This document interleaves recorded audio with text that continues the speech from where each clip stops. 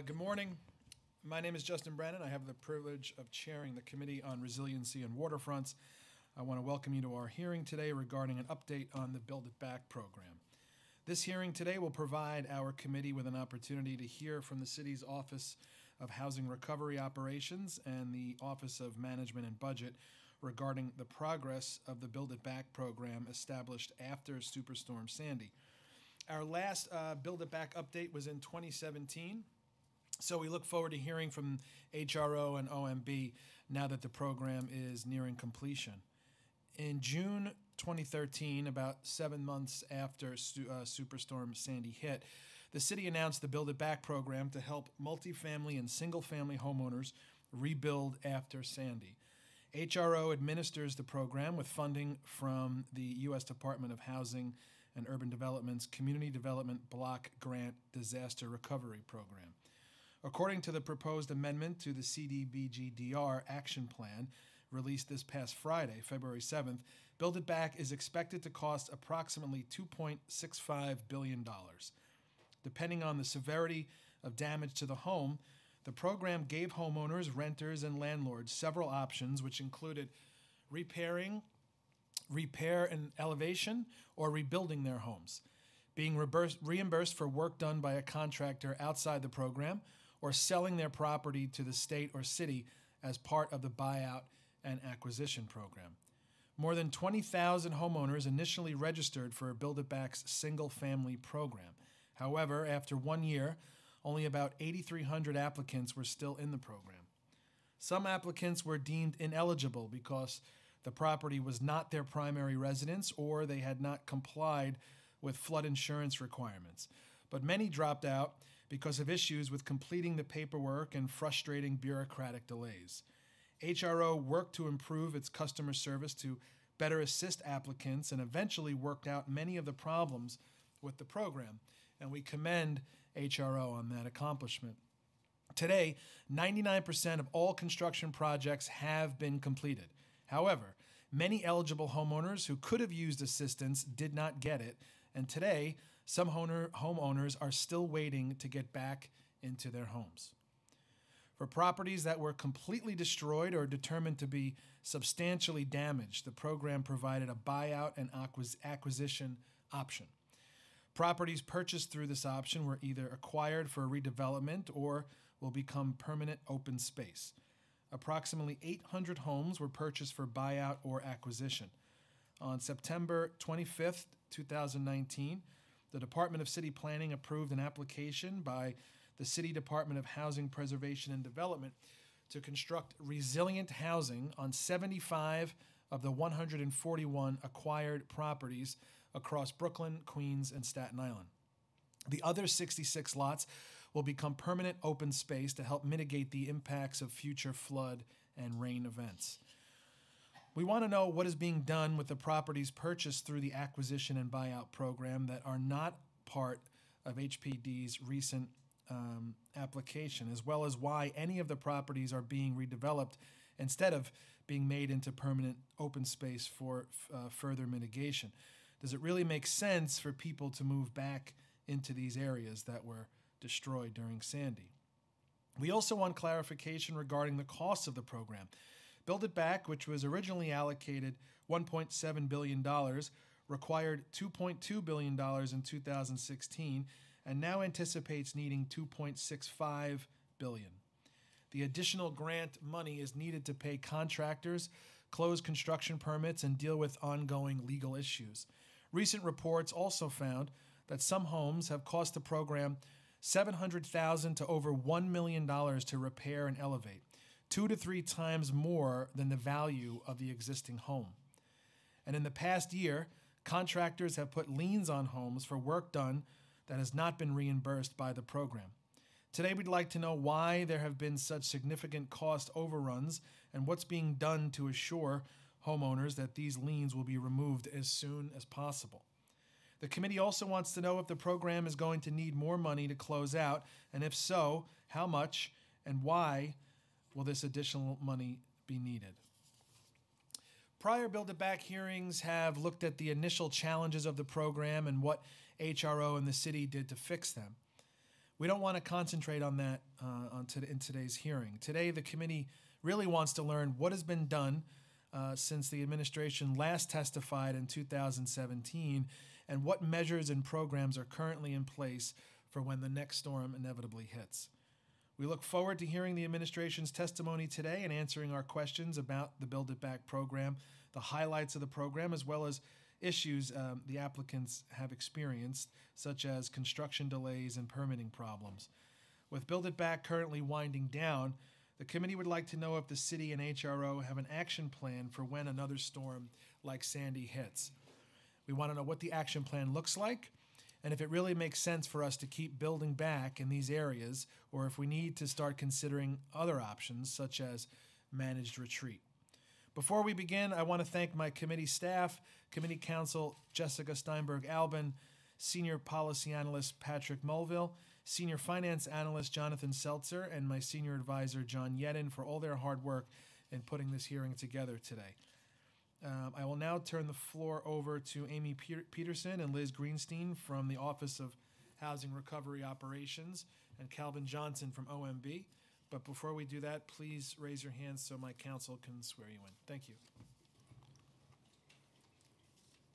Do you affirm to tell the truth in your testimony before this committee today and answer council members' questions honestly? Thank you. Thank you. Good morning. How are you? Good morning. Good morning, Chair Brannon, and the Council of the Committee on Resiliency and Waterfronts and members. I am Amy Peterson, Director of the Mayor's Office of Housing and Recovery Operations. I'd like to acknowledge my colleague, Calvin Johnson, Assistant Director, Community Development Block Grant, Disaster Recovery at the Office of Management and Budget. He is available to join me in answering your questions. Thank you for inviting me to testify today. Through the city's Hurricane Sandy Housing Recovery Program, Build It Back, the city has prioritized helping homeowners remain in their affordable, long-standing waterfront communities, ensuring that these New Yorkers have the resources necessary to recover and make their homes and communities more resilient. Through its single-family program, Build It Back has helped 8,300 homeowners and landlords of 1 to 4 unit homes, housing a total of 12,500 families. Build It Back rebuilt and elevated almost 1,400 homes to today's stringent regulations for flood compliance. Approximately 250 homes have been acquired through a combination of buyout and acquisition programs, and an additional 6,650 homeowners with moderate Sandy damage were assisted with repair and reimbursement, helping neighborhoods that were not in the FEMA 100-year floodplain when Sandy hit. We have distributed $135 million in reimbursement checks to over 6,100 families. Additionally, Department of Housing and Preservation and Development, HPD, has accelerated relief to multifamily households. To date, over 14,000 units across 287 developments have completed repairs or received reimbursements. Some of our hardest hit neighborhoods are now complete: Howard Beach, Hamilton Beach, Broad Channel, Breezy Point, Edgemere, Canarsie, Brighton Beach, Tottenville, Great Kills, and New Dorp Beach are all construction complete. Funded by the U.S. Department of Housing and Urban Development, the Build It Back single-family program accounts for $2.2 billion of the total $4.2 billion post-Sandy federal CDBG DR dollars given to the city and overseen by HRO in coordination with HPD and the Department of Design and Construction. CDBG DR funds provide assistance to homeowners after all other forms of disaster assistance have been exhausted. The preliminary financial plan reflects $42 million in city funds for the initial closeout of the Build It Back Sandy single-family program spread across DDC, $17.5 million, HRO, $16.8 million, and HPD, $7.7 million. This additional funding will cover remaining payments for construction and other vendors, and completion of disposition of acquisition and buyout properties. On Friday, the city issued an action plan amendment outlining the reallocation of $50 million in federal funding to the single-family Build It Back program. Increased costs, which will be covered by these funds, include contractor insurance. Insurance programs were put in place to attract the widest pool of contractors and establish program-wide safety protocols and procedures. Insurance costs, while high, provide significant benefit to the city in the form of reduced overall claim risk. Costs associated with finding the best resilient neighborhood use for properties purchased through city acquisition and buyout programs in lieu of public auction. Closeout costs for construction, management, design, and inspection, including costs related to city regulatory requirements. As has been reported recently, some contractors disputing payment amounts have placed liens on homes. I want to be clear that at no time has a contractor not been paid because of a funding issue. These payments are in dispute because of standard auditing practice. Placing liens on homes is the contractor's tactic to apply pressure to the city. It is unacceptable and inappropriate for contractors to place liens on the properties of Sandy-impacted homeowners. Build It Back was designed specifically so that payment obligations would run between the city and its construction managers, limiting the risk to homeowners during payment disputes. As with any city contract, contractors have multiple legal remedies other than placing liens on homes and clear contractual procedures to dispute payments without burdening homeowners. As construction is completed and final closeout of the program continues, the city continues to focus on lessons learned. HRO is working with New York City Emergency Management, the Mayor's Office of Resiliency, and other partners on what is required for housing recovery preparedness and how the city will respond to the next storm. I would encourage you to tour these neighborhoods if you haven't already. Two Queens neighborhoods that show the collaboration between our work and ongoing neighborhood planning and resiliency are Edgemere and Broad Channel. In Edgemere, Queens, Build It Back undertook an extensive outreach campaign to help preserve and improve the affordable and sandy-damaged housing stock in the neighborhood, focused on the elevation of attached homes. In 2016, HRO and HPD collaborated to pilot a relocation program for homeowners with substantially damaged homes in the most vulnerable portion of Edgemere's bayfront. We worked with residents to facilitate relocation away from extreme flood hazard. The program's acquisition of storm-damaged property in Edgemere supports future development, open space, and coastal protection features. A neighborhood like Broad Channel, Queens, with its multiple marshland restoration projects by DEP and Parks, street raising and resilient infrastructure projects by DDC, a new elevated and resilient school being built by SCA, a yard expansion program for neighbors of acquired properties offered by HPD, and over 250 rebuilt or elevated homes through Build It Back, shows the many ways we are ensuring our coastal communities are focused on resiliency. In conclusion, I would like to thank the Committee on Resiliency and Waterfronts for allowing me to testify here today, and I'm happy to answer any questions you may have at this time. Thank you. Thanks.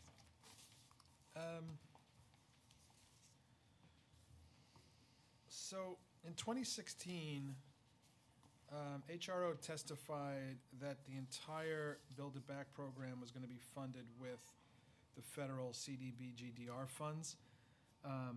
And HRO repeatedly assured the council that there were sufficient federal funding to serve everyone in the program. But in the 21 preliminary budget, an additional $42 million in city funds was added. Can you talk about why the federal funds weren't enough after all? Yeah, so going back into the beginning of the program, so since this administration, so since 2014, we have really prioritized housing recovery and ensuring that our affordable, longstanding communities can recover, and have taken the steps to make sure that that can happen. The way the program was designed was to have the city take on that burden and to take on the responsibility for elevating and rebuilding those homes, which is different from other models that are used where people give homeowners checks and then the kind of burden to figure out how to make it happen and how to deal with additional costs that resides on the homeowner. So in doing that, we made the commitment. We worked with our legislative partners, the senators, and with HUD and with everyone to ensure that we could get the funding that we needed to do that. In 2016, and that happened in 2014 and into 2015. In 2016, when we had really gotten into the design and understanding what it took to elevate and rebuild these homes, we realized that we needed additional funds to be able to do the work to elevate the homes. In these coastal communities, there's a tremendous amount of work that needs to be done. It's kind of an urban environment, small lots. If you look at a map that shows the kind of communities that were hit by Sandy and the communities we're serving and the kind of the soil conditions in those communities, you'll see that there's tremendous need for very kind of strong foundations to ensure that you'll protect against storm surge. The building codes were updated in 2014 for specific requirements related to that. So in 2016, we added additional costs to the budget focused on the additional work we needed to do, adding fire protection system, resilient foundations, all of those things. We also added the cost for ensuring that we could pay for the homeowners rent when they relocated, so that homeowners who did not have the financial means wouldn't not participate in the program, because we really wanted to prioritize elevation of these communities, and we really wanted to prioritize making sure that these communities remained affordable for the people who lived there, right? Which isn't always the result of a disaster recovery program. And then we also launched the acquisition program at that time. The city had been funneling some properties to the state for acquisition through the Build It Back program, but we realized that there were homes that we wanted to be able to both purchase for acquisition, but also purchase for buyout for kind of resilient land uses. And we offered us incentives for the acquisition program to ensure that we understood that you might not be able to buy a new property with the funding based on your kind of pre-storm value. So we added incentives up to $150,000 to encourage more homeowners to take advantage of the acquisition program. Since then, we've continued to review the budget along the whole program. We put a lot of things in place to ensure that we were keeping costs within kind of the cost reasonableness measure that HUD requires, to ensure that we were elevating and rebuilding homes that should be elevated and rebuilt. We were buying out homes that where that should not happen. And as we near the end of the program and the initial closeout, we continue to review the costs. And so the three things, if you look back to see what the difference in costs is that we're focused on right now, and you can see the difference between 2016 and now. One is the contractor insurance. So, you know, the city engaged in about 5,000 construction projects, hundreds of contractors. As everyone knows, construction insurance in New York City is quite expensive. This is in single-family homes. So we put in place a contractor-controlled insurance program on the DDC work, and it really enabled us to bring in a lot of small and MWB contractors. It allowed us to put in place kind of a safety protocol across all of that work, but the costs, especially just for the initial claim risk, are pretty high, and so that was an additional cost.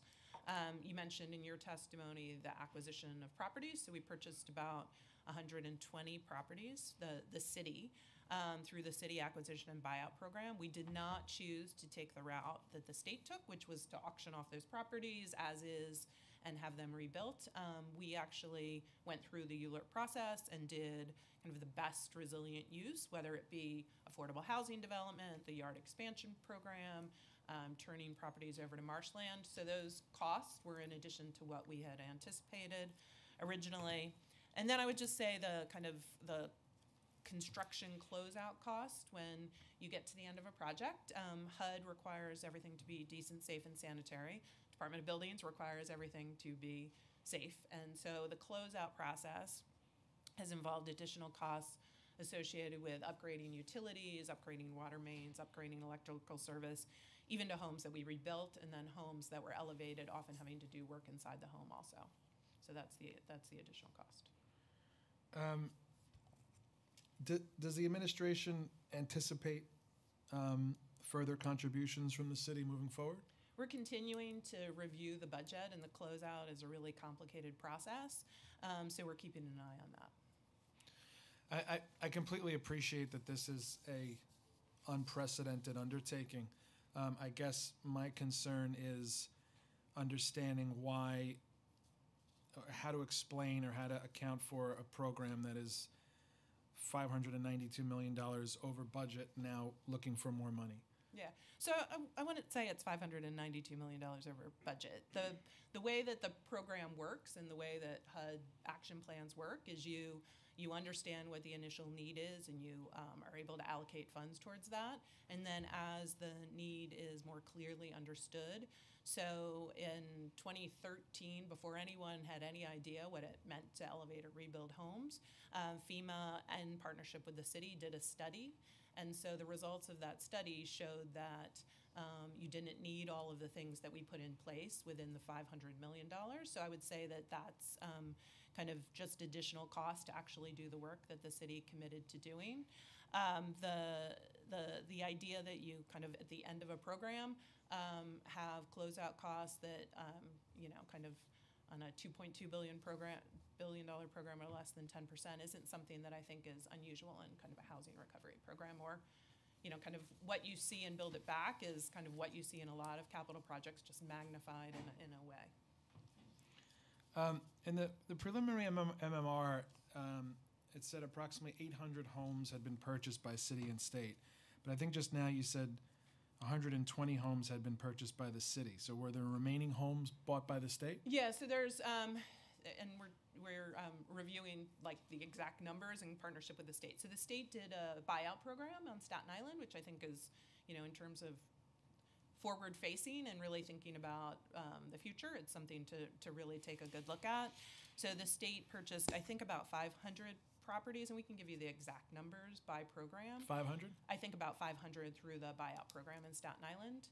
Additionally, we referred properties to them in the initial 2 years of Build It Back for acquisition. So they purchased about, I'm going to say, again, I'll give you the exact numbers, about another $120 million, 120 properties or so. In acquisition, the vast majority of them were auctioned off and are being rebuilt as by private owners as resilient housing. And then we put in place our own acquisition and buyout program, and that we think is about another 120 programs. So it gets you a little less than 800 now. I think we're at about 750. USDA originally anticipated purchasing properties. We also have the Resilient Property Purchase Program that the city is doing for other purchases. So how do we determine which homes, as far as we have a whole new sort of housing topography here, how do we determine which is which? That which people are we putting back in their homes? Which are we looking for open space? Yeah. Manage retreat? How do we square all that? Yeah, so I would say that is something that we had no understanding of, I would say, prior to Sandy, and certainly in the initial years of Sandy. And so the move originally for, and I wasn't involved in 2013, but I think most elected officials was, get people back in their homes, rebuild their homes. And, I think our commitment in every stage of this is these are, long-standing communities where people have lived for generations and where first-time home buyers buy homes. We saw all of those. They're all different neighborhoods. New York is a kind of a diverse city of many, many neighborhoods. And so the intention certainly is to keep these coastal communities in place. But we did learn a lot about where you could rebuild and not rebuild properties, and started both kind of an unbuildable process and the buyout program ourselves, because we certainly wanted to be able to do that. I think it's worth kind of sitting down and talking through some of the lessons we learned through that. The Mayor's Office of Resiliency is kind of continuing that work and really thinking about what an acquisition program would look like going forward. I would say it's in New York City, it's not nearly as, in some communities, you can say, okay, we're not going to, we're going to draw a line here and we're not going to build. In Edgemere, we did just that. In Edgemere, there was kind of the hazard risk zone where we made the decision we wouldn't rebuild, and we actually relocated people from that area to another area in Edgemere. But in most neighborhoods, it's not as simple as that. The topography of the city and the way neighborhoods have been built, you can be on one side of the street and have it be kind of a park completely, and the other have it be perfectly buildable. So it really, you have to look at the communities in partnership with the communities, I would say, too. These communities know the kind of daily risks that they face and understand where housing should be built and where we should consider kind of the buyout process that we went through. I guess I'm just trying to figure out the top line or the overarching thing for what differentiates a property that's going to be dedicated open space to what's going to be redeveloped. Is there one? No, there's a bunch of criteria that we put in place, and I think we outlined in one of our reports, and we can get to you. But it really looks at kind of the city infrastructure that supports that. It looks at if it's in the near the Blue Belt, if it's in a wetland. It looks at flood risk, and it looks at other considerations in terms of whether it's feasible to rebuild there. In your testimony, you mentioned, talking about contractors placing liens on homes, and you attributed to the payments are in dispute because of a standard auditing practice. Can you explain the process when HUD audits the city's spending and what's the holdup? Yeah. So if a contractor is approved to rebuild, what happens then when the work is done that they're not getting paid? Yeah. So I think we all understand that the costs in this program are something that needs to be audited and taken very seriously, and we have responsibility to the city, to the taxpayers, to HUD, to everyone, to make sure that the money we're paying is what's due to these contractors. And the contractors have been amazing. We've brought contractors in from we have union contractors and affordable housing contractors, and we have contractors from out of state who do this work other places. So we've brought in hundreds of contractors to actually do this work. And we really worked throughout the program to advance funds, to make sure the contractors were getting paid as they were doing this work, and did some innovative things in the DDC model. There's contractor payment funds so that they didn't have to wait through the long process that the city sometimes takes to release payments. So when you get to the end, you're at like 80% or 90%, you've paid out to these contractors, you need to look at a lot of things, right? And so you need to make sure that they've completed the work, that there's no outstanding punch list work or large warranty work. You need to make sure that all of the permits are closed out. But you also need to look at what change orders they've submitted. You need to look at what credits there are potentially that are owed, and that is a process that takes time on any work, and certainly takes time on this. Everything is, as much as it's a large program, it's also a kind of a home-by-home program, and so that's a process that takes time to ensure that we are paying. And so we've paid up to what we are sure we can pay to the contractors, and then are going through the city's process to ensure that we are auditing and looking at everything. And I want to be clear, the risk is on the city and the contractor relationship. The homeowner's out of it. The homeowner should not be, nobody should be placing liens on the homeowners. They're back in their homes. They are not responsible for the funding. Contractors in New York City, part of doing anything in New York City is there's a good process in place. And so there is a 3-step process. Not only does the city, our office, or DDC or HPD kind of review all of the work, we have an engineering audit office that we've staffed in a way to make sure that we can do this as quickly as possible.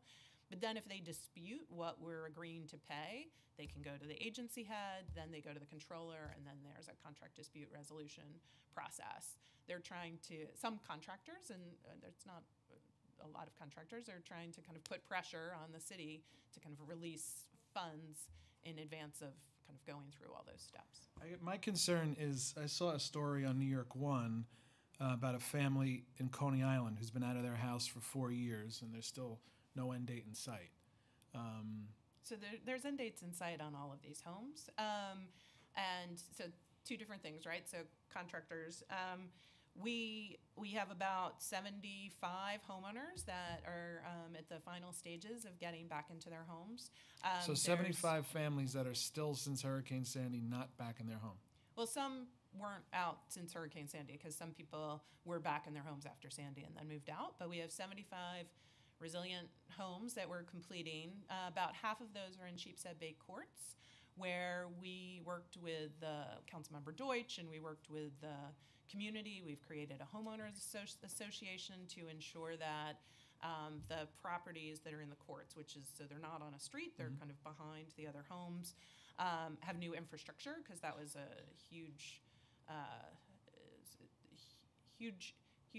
risk to the community, and it was just completely made worse by Sandy. And to be able to continue to have people living there, we went through that process. And so they're getting infrastructure all installed underground, and so those homeowners are in the final stages of sign-offs and completing the infrastructure hookups and all of that.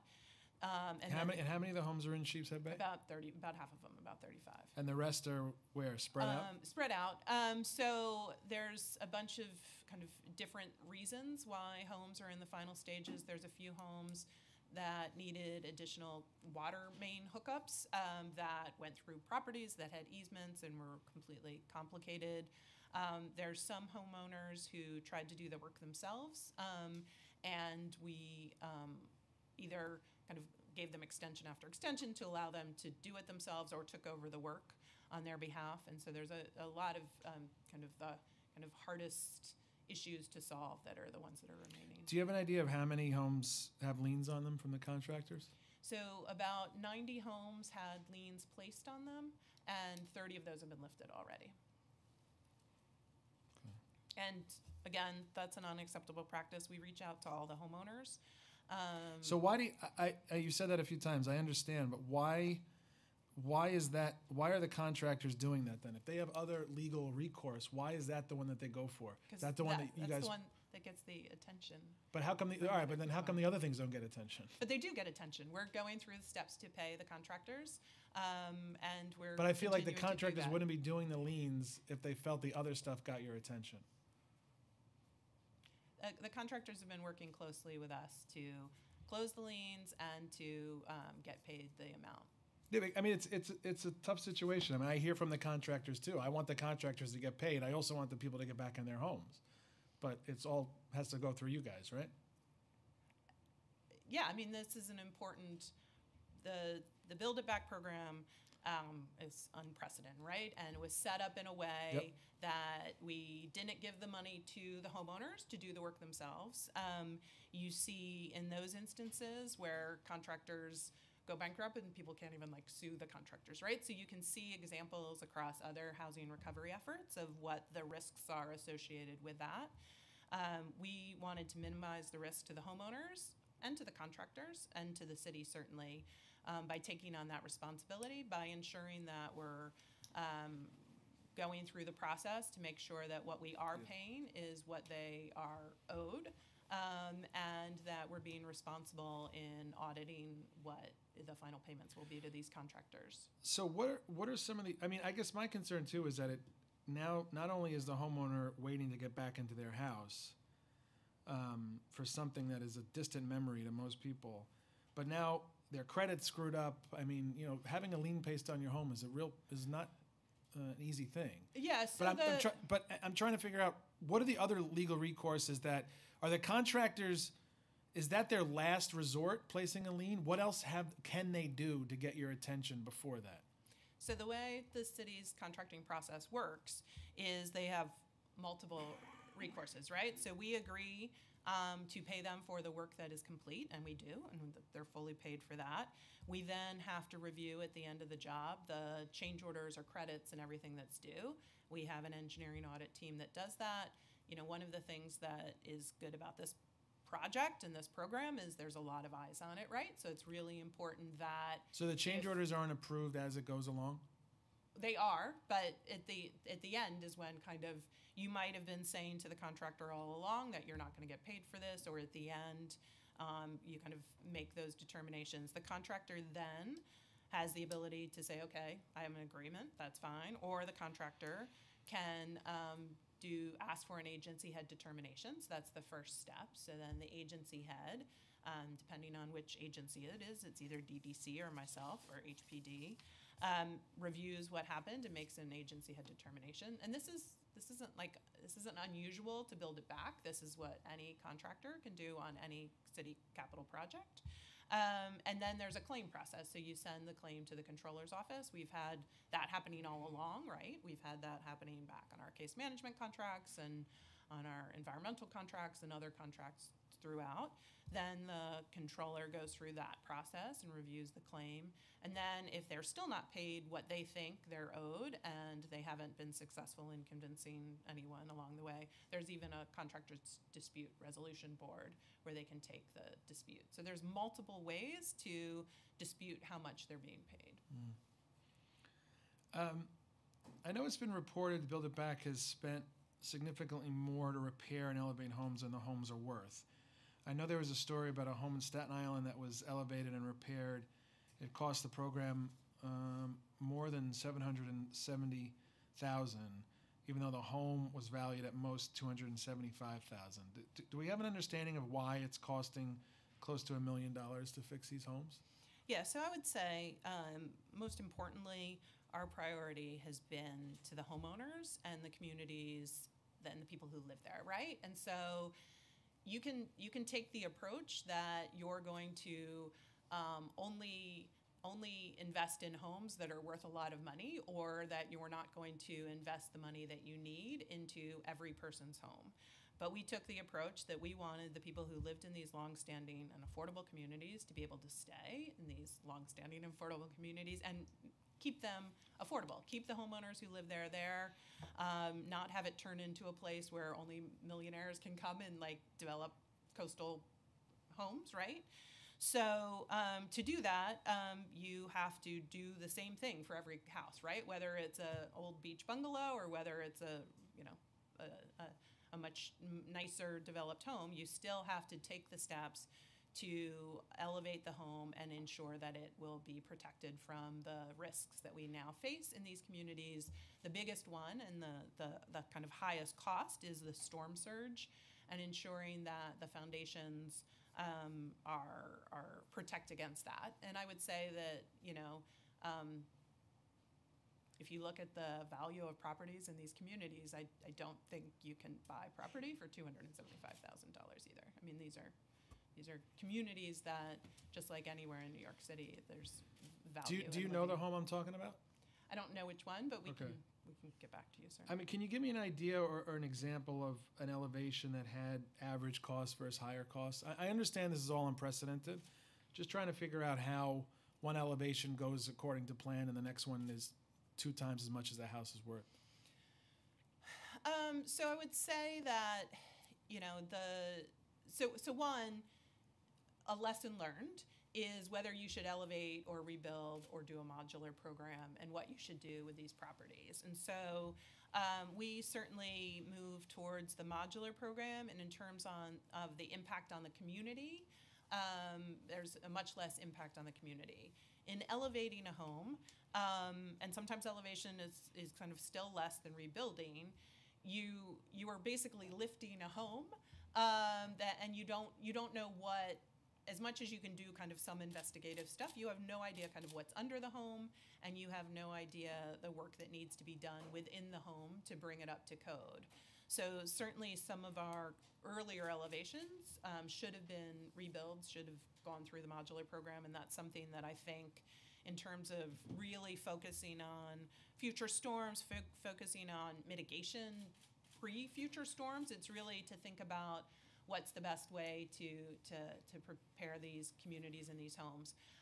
And so then once you kind of lift the home, you basically understand more of what's going on with the property itself and the home itself and the structure of the home. So some homes we literally needed to kind of rebuild the home in the air. And again, we got much better at understanding kind of that difference. And then, there's a lot of dewatering at the site and things that need to happen to be able to install the foundations, and then the foundations themselves. Homes in all of these neighborhoods are in fire districts, so depending on when you elevate them and you have the specific height, you need to put sprinklers and fire protection in the homes. Many of the homes, because of the strapping and other things, once you're kind of lifting it, you understand you need a new roof and you need new siding, and there's a lot of work that goes into kind of upgrading the home within the home. In relation to property tax obligations, what impact do these repairs have on a homeowner's property tax bill? Okay, I am not the expert in that, and Department of Finance, and we can get back to you, but there was, and again, not the expert, but there was a local law that was passed for people who were impacted by Sandy, that the work that we did to upgrade their homes and make them more resilient and rebuild them would not impact their property tax. There were some questions about that, and people who think that it has impacted should certainly call Department of Finance, reach out to Department of Finance about that.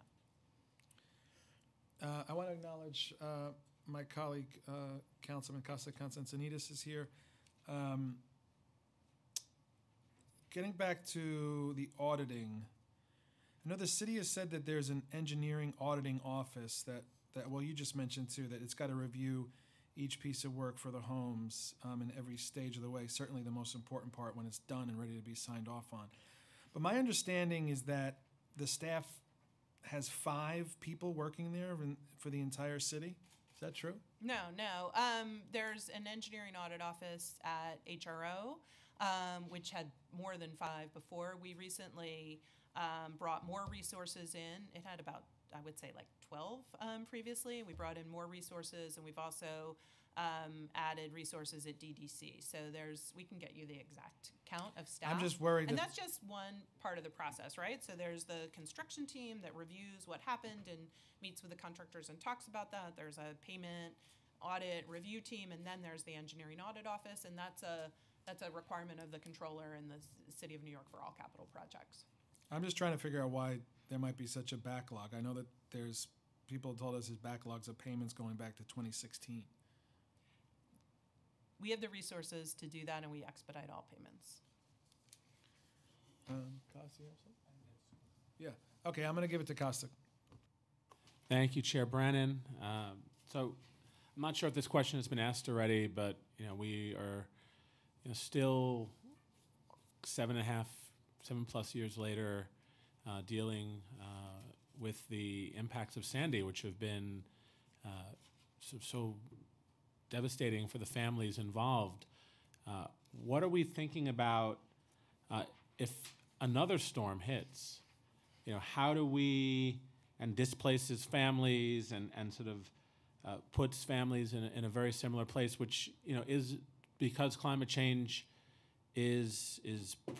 we're living in climate change, and that could potentially happen. We have to sort of be planned for the next one. How do we sort of thinking through how we would deal? What lessons have we learned here? What can we sort of think about for the next time around? If God forbid there is one, we hope that there isn't, but we have to be prepared. And sort of how do we sort of structure a process differently next time that would work a little bit more seamlessly? Yeah. So thank you, and thank you for that question. It's incredibly important to all of us who've been doing the Sandy work, to the communities who've been engaged in it since Sandy hit, to make sure that all of the lessons we've learned, and we've learned a lot of lessons, are carried forward in planning for the future and in understanding what to do better. And we've had a lot of work that we're doing towards that goal. We've been working closely with the New York City Emergency Management and the Mayor's Office of Resiliency and City Hall and other partners to really talk about this, and also kind of on the ground in the communities, talking to people about things. I would say the priorities are around 3 goals for me. One is to maximize resources to homeowners. If you look at who was served by Build It Back and who did not need Build It Back, if you have the right insurance, and I know flood insurance is an issue, but if you have access to resources, you're better able to respond. So for us, prioritizing both the work that Mayor's Office of Resiliency is doing on reforming flood insurance is really important, but for us, it's about making sure that homeowners get flood insurance. And really pushing that. We did an ad campaign around the last hurricane season to really focus on people in our coastal communities and to make sure they get that. And I would encourage you and us to figure out ways to make sure that is the best piece. And if you got federal benefit after Sandy and you don't have flood insurance, you won't be eligible for any federal benefits in the future. So it's even more important than just being prepared on your own. So everyone knows that after Sandy, what happened to SBA loans? Should I get them? Shouldn't I get them? And I'm advantaged or disadvantaged. There's been a lot of work legislatively since then in future storms about what SBA loans impact will have on future benefits. But that's something that we all need to have a clear, both understanding what's going on in the federal government and a clear plan for what the city wants to put in place moving forward, and we're working on that. We're working in partnership with other impacted communities like Texas and Florida and Louisiana, everyone's facing this, and they face it more regularly in terms of how to make the federal benefits work. The other piece is kind of the ongoing mitigation and resiliency and making sure that the questions that I was just asked about what it means to elevate a home, the questions I was just asked about buyout versus acquisition, the Mayor's Office of Resiliency and City Planning and all of our partners are really thinking about kind of long-term acquisition programs and ways to ensure that, kind of in Houston, they have an ongoing acquisition program that's in place. A storm happens and they're able to ramp that up using federal dollars. That's exactly what we're working towards here.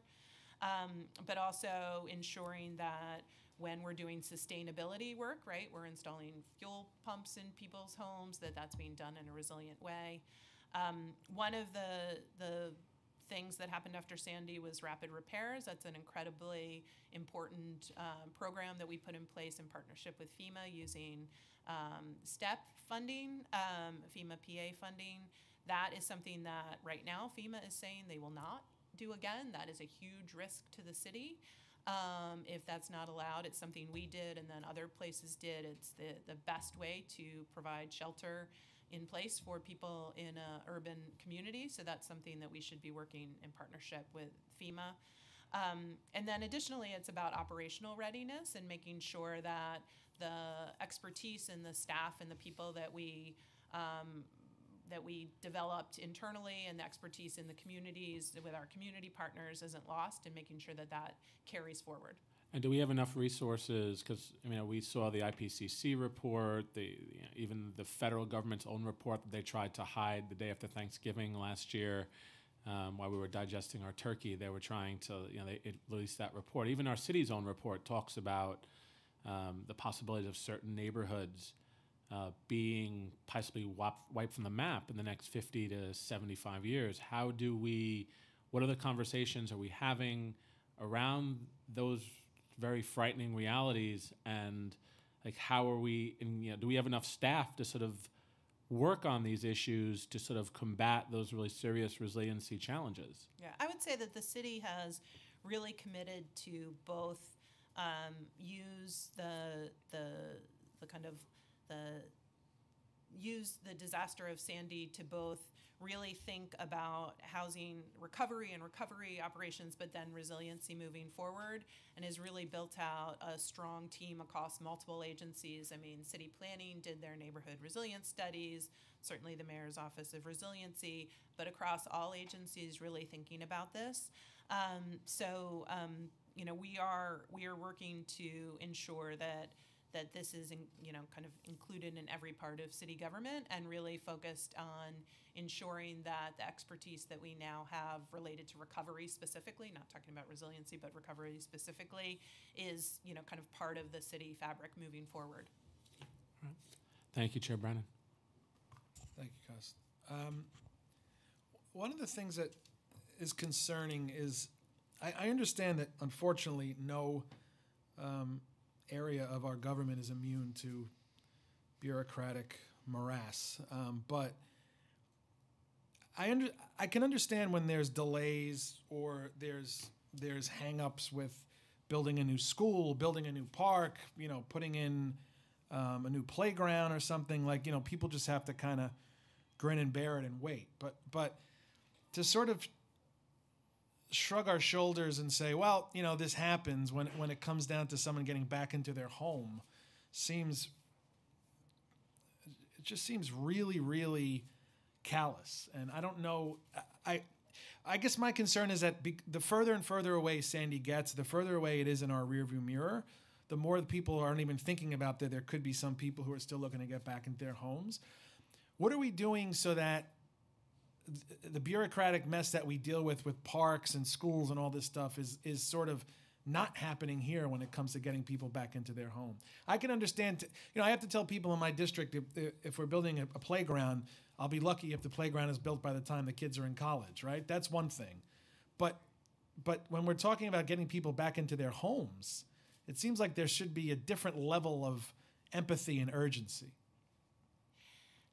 So our commitment has always been for the homeowners. Our commitment has always been for these communities and for ensuring that these people are safe in their homes. And so any work that we're continuing to do to get people returned to their home is to make sure those homes are safe, and they'll be protected from the future storm, and that they're able to stay in their communities, right? So, we have a committed group of people who work daily to cut through whatever the last thing is that needs to happen. But to be clear, upgrading someone's water supply to ensure that they have the ability to have the sprinkler system that they need to protect their home, and doing that through kind of neighboring properties and easements is a complicated process that we devote all of our resources to on a daily basis to make happen. We have kind of a team at the Department of Buildings. We have an expedited process at BSA. We've worked really hard to make sure that all of this happens, and all of this happens for the homeowners.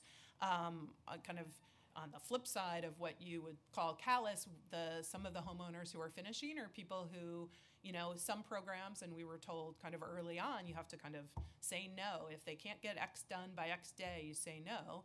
We said, okay, you wanted to build this home on your own and you couldn't build this home on your own, we will now build it for you. So we have actually taken extra steps in every part of this program to make sure that we finish the work and finish the work for the homeowners. And if you look at our program compared to other disaster recovery programs where you just send out a check or you just allow people to try to figure this out on their own, that's not what we're saying. We're saying we're going to do everything we can, regardless of if whatever's happening in your property had anything to do with Sandy, but it has something to do with us making sure you get returned to a safe home. We will do that work, and that is what we were doing. What do you think is the biggest lesson we've learned for when the next Sandy comes? How would we do this again? And if we did, how would we do it differently? Okay, so that's a big, there's a lot of lessons learned. And I think that, it's incredibly important to ensure that people who are living in coastal communities can make decisions for themselves about whether they want to stay in those coastal communities and whether or not they can return to safe housing. And obviously, as you mentioned, there's kind of some places where that is kind of impossible, but what we've found after Sandy and what we believe is these are important coastal communities we need to return people to.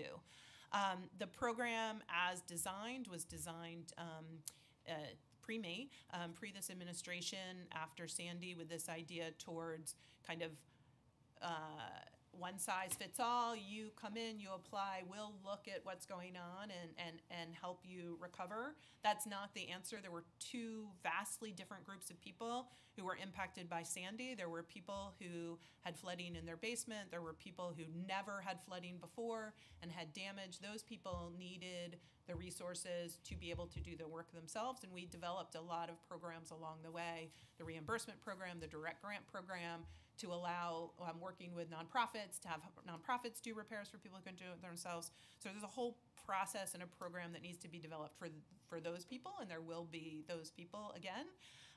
And then there's people who have substantial damage to their home, and there's a lot of lessons learned in terms of how you better kind of understand who those people are and respond to their individual needs, how you look at communities and work on the ground with communities. The biggest lesson I learned when I first got here was that this all needed to be done from the community in partnership with the local elected officials. We were in everyone's office by hearing what they wanted to have happen. The kind of first year I was here, I went to every community and heard things, and every single community wanted something different. Every single community had a different need, and you need to be able to adapt the program to respond to what the community needs, and it needs to be kind of built out of the community. But there's a lot more there, and I'm happy to kind of talk and meet with you guys to really talk about the lessons learned. And we're already doing that with kind of other elected officials and community groups. How are we balancing sort of the program winding down? It's an interesting moment here because the program is winding down and preparing to close out. But at the same time, the people that are still, we're now dealing with the handful of folks who are still waiting, which is really, could be argued, the most important. It is the most important, no question. It's So, the most important. Are we down to bare bones skeleton crew at this point? No, I mean we're a much smaller staff than we were in our peak, but we still have a large staff. We've adapted throughout this program based on what the need of the program. So while we've increased staffing for auditing and payments and all the contract closeout stuff, we still have our core team of construction people. We still have our core team of customer service, and we still have the people who are really working every day to get those homeowners home and to make sure we can close out the HUD grant and then to really think about the future. The people that are still waiting, do they have one point of contact that they deal with? Generally, yes. When does the program have to be fully closed out? So the funding for the program ends in September 2022. HUD closeout is something that is a complicated process. We've closed about 10% of our work, but I think that kind of the administrative tail for a $2.2 billion as part of a $4.2 billion HUD grant is a process that goes on. Is there any support given? I'm assuming homeowners have asked for it, but is there any support or anything that the administration can offer for homeowners who might be worried that the liens are going to ruin their credit? Yeah, so we have reached out to each of them individually, and we have legal counseling to talk to them if there's an issue that they have. Okay.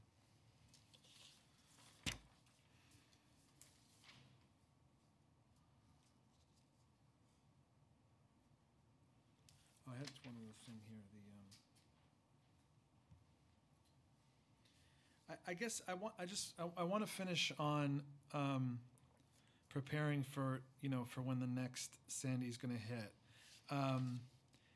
and some of the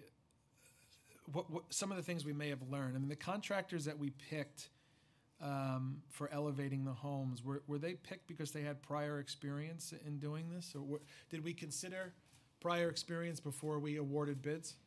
So we have engaged with a vast group of contractors, right? There aren't a lot of family home builders in New York City, right? So we had working with us a group of people who were kind of single family home builders.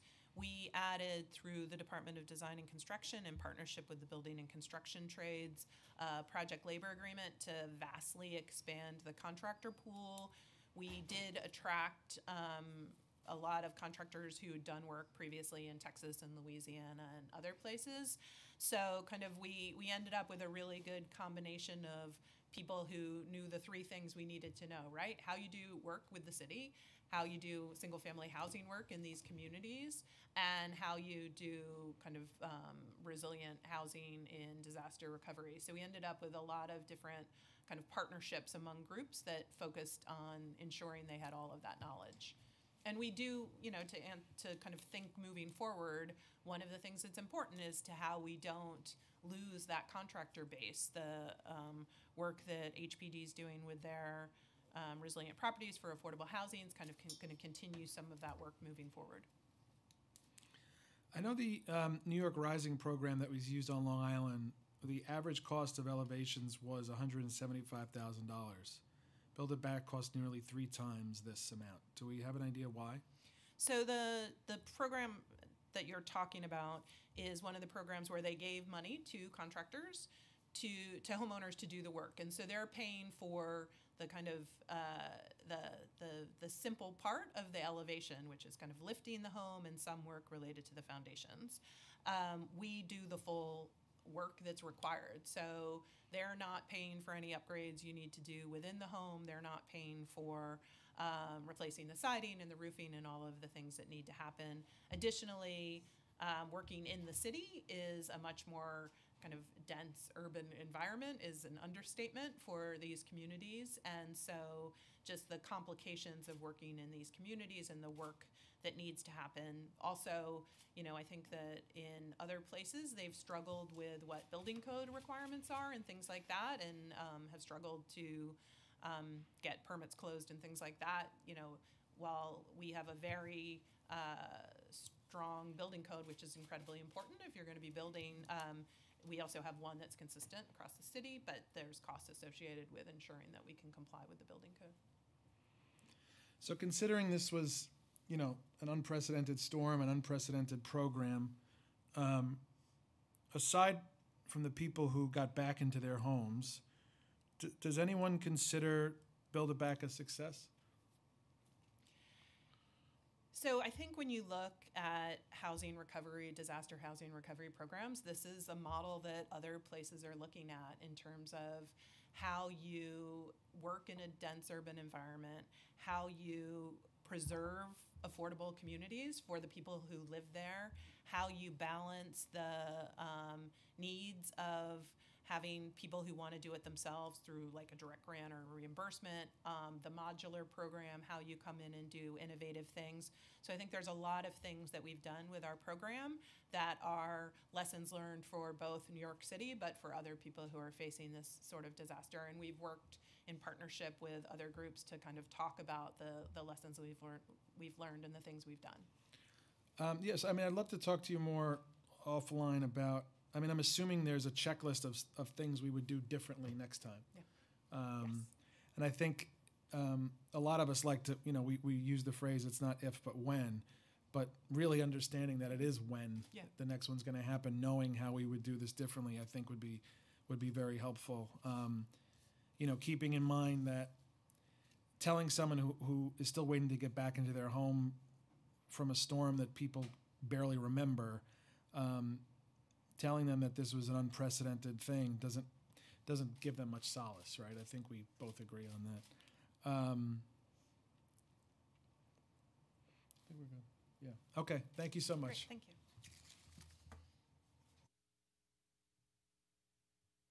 Okay, we call up the first panel, Marcy Benstock from Clean Air and Christine Apa from NYLPI.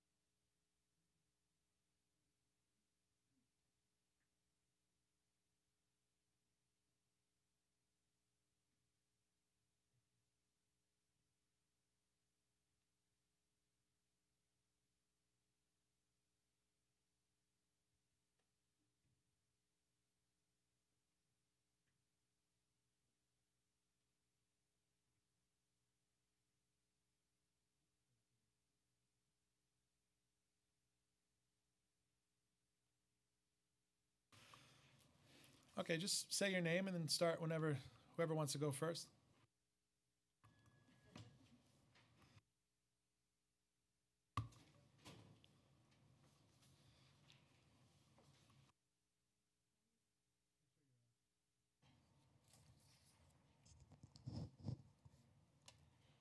Greetings, Chairman Brannon. My name is Christine Appa, and I'm a senior staff attorney at New York Lawyers for the Public Interest.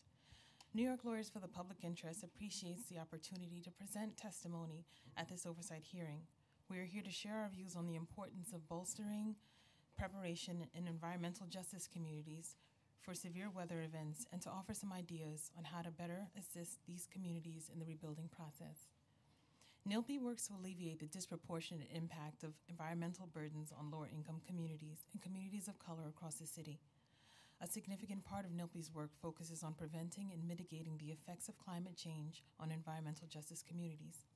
NYLPI has also served an integral role in the campaign that passed the Climate Leadership and Community Protection Act. We have participated in workshops to support communities and neighborhoods that have been adversely impacted by severe weather events like heavy storms and extreme heat. We have also worked on issues that affect homes in the aftermath of storms, like mold and limited accessibility for people with disabilities. Overall, we believe that supporting communities well in advance of severe weather events is the most effective way to mitigate the damage and put neighborhoods back on the road to recovery. My testimony today will focus on community organizing as part of the Resiliency Planning Toolkit. 7 years and 3 months ago, Superstorm Sandy bore down on the East Coast of the United States. The storm was the fiercest that many had ever experienced. I'm a native New Yorker, and I had recently started practicing law at the time. I can truly say that it really shaped my view of how to work with communities and the importance of community lawyering and getting results for people. It cost precious lives and community integrity and billions of dollars in damage. It made apparent the dire need for resiliency planning for everyone, not just major cities, but in every town and neighborhood. The pace of a community's recovery is easily correlated with the availability of resources. Communities that were able to buy food ahead of time, use technology to back up important documents, and even relocate ahead of the severe weather event were in the best position to begin and complete recovery efforts. Communities that had already began with limited resources and reduced access to reliable and accessible infrastructure spent years navigating the complex recovery landscape. This was apparent as most of New York City went back to business in a relatively shorter time after the storm. But the most affected and vulnerable communities did much to rebuild themselves back through support systems that grew organically from networks of civic organizations and local leadership. These local grassroots support systems were integral to their unique recovery processes. The city can foster greater resiliency in these communities by supporting the continuation and development of these informal, locally rooted networks. The city should connect with and designate a core of community organizers, local houses of worship, civic associations, and local organizations that can help make the information on resiliency and the recovery processes available to families long before severe weather events. The Lower East Side Long-Term Recovery Group is a helpful example of a core group of local organizations that formed to facilitate the disaster recovery process among neighbors. The city can use this as a model for other neighborhoods to help connect people before and during their time of need. Waiting until the aftermath of a storm to establish these connections wastes valuable time and can increase the time it takes for families to navigate the city's programming. This is particularly important for New Yorkers with disabilities. The city should also consider outreach to support minority-owned small businesses that were instrumental in providing resources and access in the immediate aftermath. Studies of the city's funded responses have revealed several layers of management issues. The city controller, for example, issued a report in 2015 showing that the city's Build It Back program suffered from various financial and administrative issues. The city should also aim to establish procedural clarity and offer primers to homeowners and renters on its available assistance programs through established community partners in the months prior to hurricane season and at the start of winter. We also suggest that the city gather census information to ensure adequate language access. New York City's great public information infrastructure helps keep people aware of various city-sponsored programs and policies. The city must continue in its efforts to obtain maximum participation in the upcoming census to ensure that we have an accurate accounting of the city's population and can also be well-versed in preparing language access programs. This is critical in environmental justice communities as it will help the city to properly deploy resources, including adequately translated forms and interpreters. The city should also endeavor to liaise with the Department of Cultural Affairs with the city's Office of Long-Term Sustainability Planning to create culturally relevant programming around the topics of climate change and disaster preparedness. We also encourage the city to create jobs that would help to promote resiliency, focused infrastructure. Environmental justice communities can also benefit from increased access to job training that helps to support more sustainable neighborhoods. The goal of resiliency planning should also be to help communities to reduce joblessness and promote stable wages that are essential to help people to withstand the financial stresses that severe weather events cause on families. In conclusion, NYLP looks forward to working with the City Council and the administration to strengthen resiliency planning for environmental justice communities located on the waterfront and throughout the city to ensure a safe and sustainable future for all of its residents. Thank you. Thank you.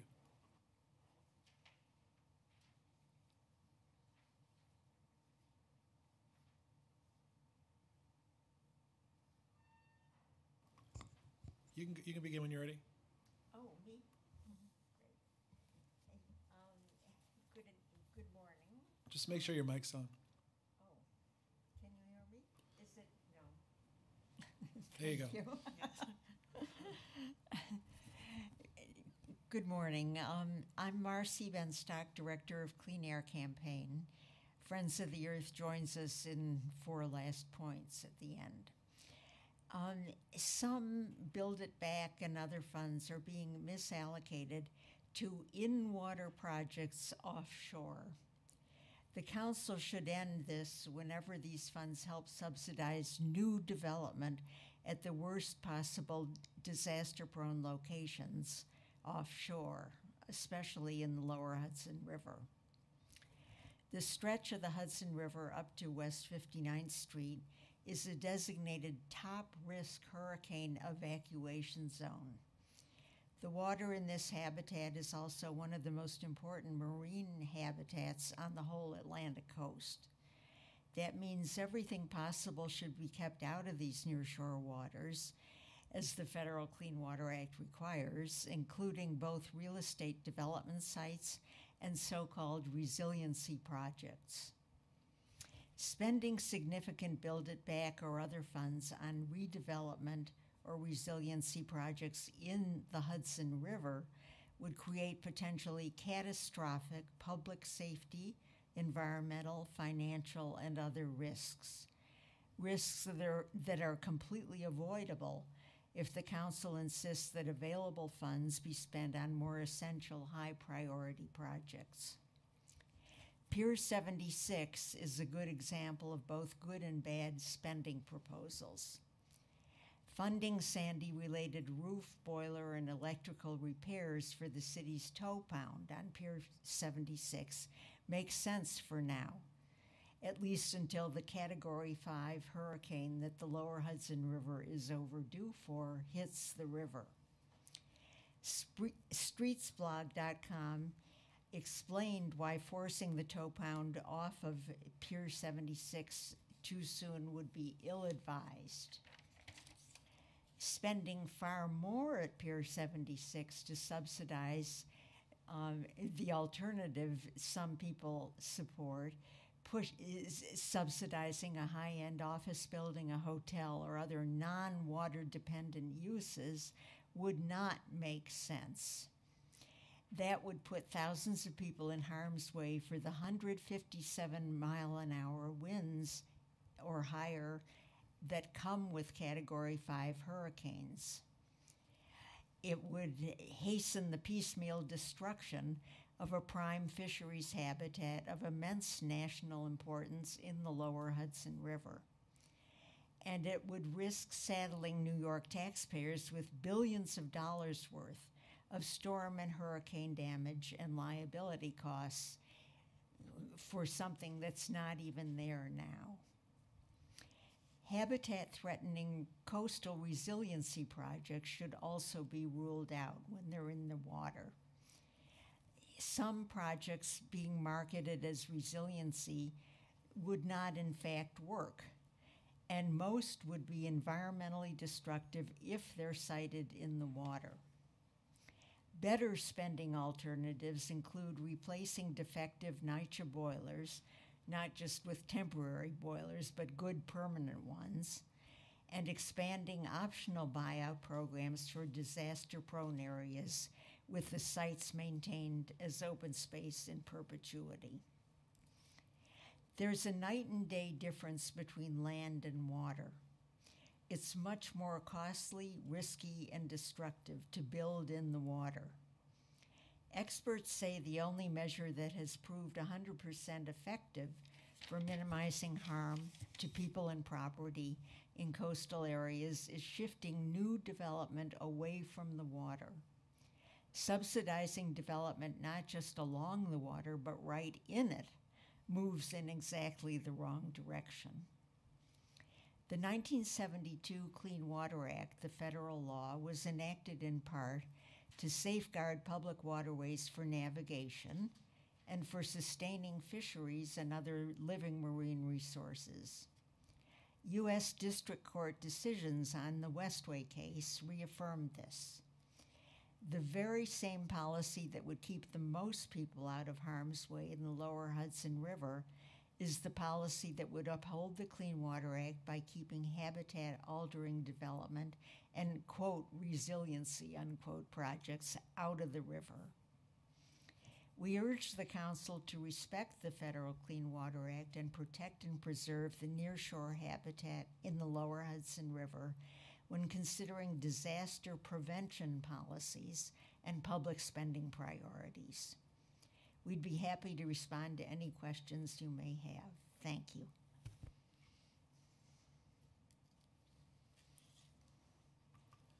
Thank you so much. Is there anyone else who wants to testify? Okay. Thank you both very, very much. Thank you. Thank you. Okay, and with that, we are adjourned.